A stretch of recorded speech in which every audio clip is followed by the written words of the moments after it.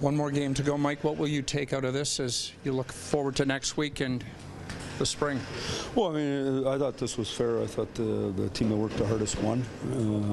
I thought they were more desperate early. Weren't good enough defensively. Didn't compete hard enough. I thought we competed hard as the game went on.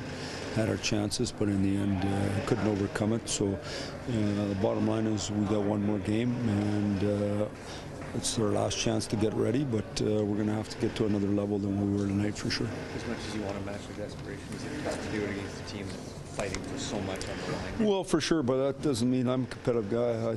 It'd be nice to not have them celebrate tonight and get it another way. So, you know, obviously we didn't have that going inside our room. We didn't have it going at the start of the game, and it looked like it. And in the end, we made some mistakes, stick and feet, and just guys skating by us. So,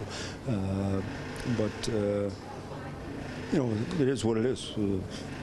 Get ready for our next game, and then get ready for what we've earned. Protecting the puck, something that can be worked on as you move forward? Well, I just think just in general, just playing harder. I mean, if you play harder, everything looks after itself. The team that played the hardest, they got the most breaks, the most bounces, were on the right side of the puck, and in the end they won. And, I mean, by no means did they slap us around, but you guys watch us play all the time. We're better than that.